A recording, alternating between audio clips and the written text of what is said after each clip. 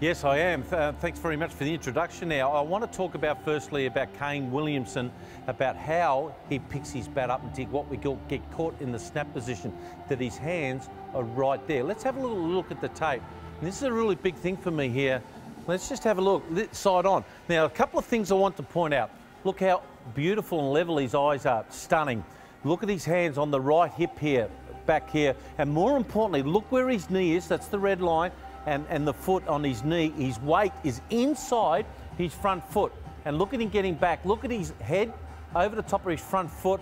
Snap position, interesting with a split grip. Not many people see this guy's got a split grip. And his knee is activated. Now from that position there, he can transfer his weight and he can go anywhere on the pitch, wherever it's pitched. So more importantly, there it is here. He snaps, he gets his, and he loads it up and he can go forward from that position there, and he just can hit it anywhere he wants, where he loads it up with that right knee and moves into the ball. That's really, really interesting how that right knee is so important about power batting. Now, if I go a little bit more, look at his strike points, and this is the big key for me today.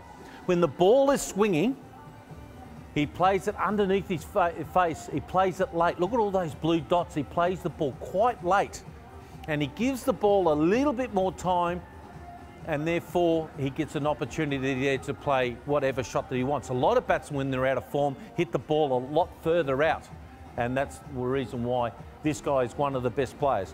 But the key to it, if I can quickly say, it's that right knee. He hits in here and he gets that right knee into position, and from there he can get forward and back and transfer his weight, and that is the reason why this guy is a brilliant player.